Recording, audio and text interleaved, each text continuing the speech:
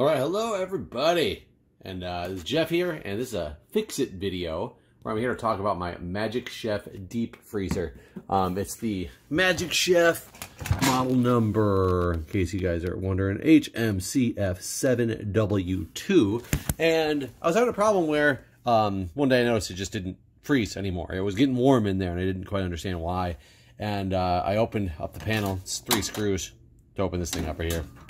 Opened it up and realized the compressor was getting pretty warm, but it was never kicking on. It was just like, I would hear clicks, but it would never kick on anymore.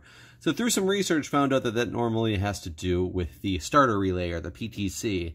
And unfortunately, in this particular unit, this is the original starter relay. It also used to have a thing in there. I'll show you the original picture of it here. So right now, hopefully if I did the editing right, you're looking at the original picture of this thing in my hand with the piece. That was also a little black circle here. That's the overload circuit relay that was on here. But either way, now back, I was having trouble finding this particular item online. And when I finally would be able to find it online, let's see if we can get the numbers here for you in case you guys are experiencing the same thing that I am. There we go. I don't know if you can see that. That's the L01F4K115. I did find it at a couple places, but it was always between like 30 and 40 bucks. And I'll be honest, I didn't know that this exactly was the problem. I didn't know it was the starter relay that was the issue. So I didn't feel it was worthwhile to go spend 40 bucks on something to test it out when I can buy this whole unit for like, you know, $150 to $180 somewhere as all these things cost. They're really not like super expensive pieces anymore. But what they did have online was a lot of standard universal starter relays for these type of units, but it was just not this one. And you could get them for as cheap as $5, which I did order one for $5 because after a while, I almost gave up on it. I started doing some more reading and realized that there's a good possibility that I could have gotten this thing rigged up with the other relay, that you don't need this exact one. It just happens to be that this is the one that came in this fridge. And as you can see down here, let me try to pull it out.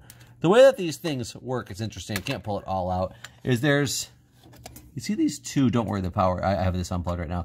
There's 2 pins right here that my fingers are touching. There's also actually a third one here that's behind this, this item, which normally they correspond with these 3 pins on this original relay. So it would have actually plugged in like this. This is how it originally came plugged in there, just like that.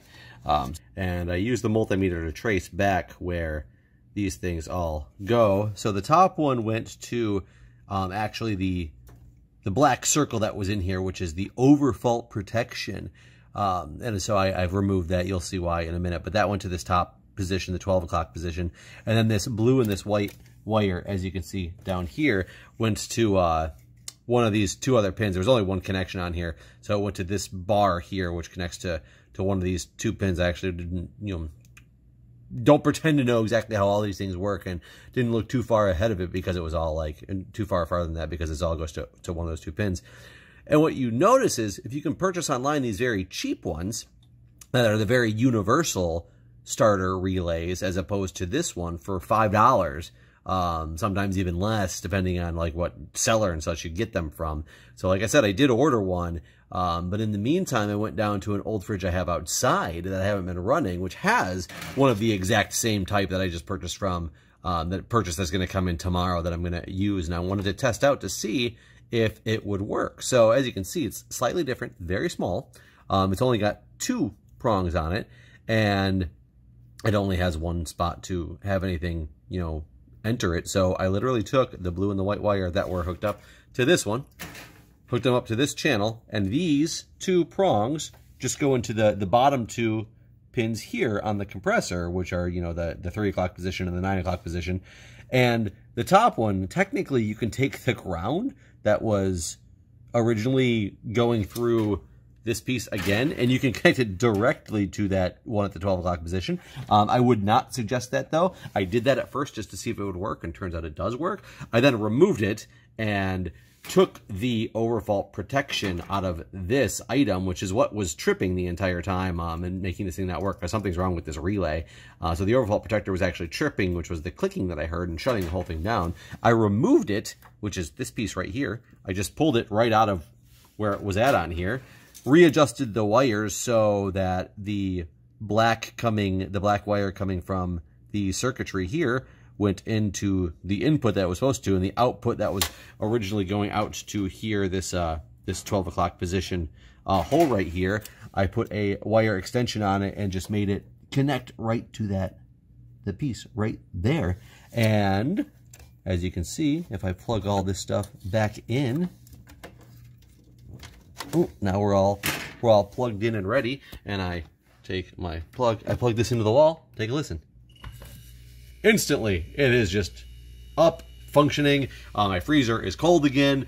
The walls are getting iced. It is great. The whole point of this video is, you know, to show you that even if you have a compressor, if you are experiencing the symptoms that I'm experiencing, and you have the exact parts that they sell on Amazon for very cheap, the universal piece that is just like this one here that I have in here, with or without the overfault protector on it, you can get them both separately or together.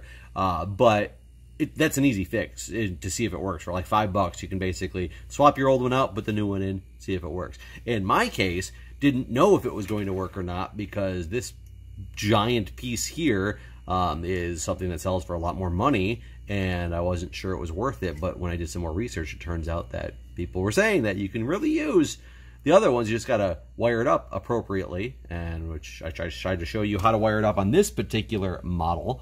So if you have something similar, you can use the cheaper pieces and not have to get a super expensive piece that you're not sure is going to work or not to test this thing out with. So now I have the actual starter relay on there, which is the small piece, and the overflow protection, as the overcurrent protection is still right there, which obviously still functions and works. So I pulled it right out of here, and that was the exact piece that was there. So I feel good about this. It's great.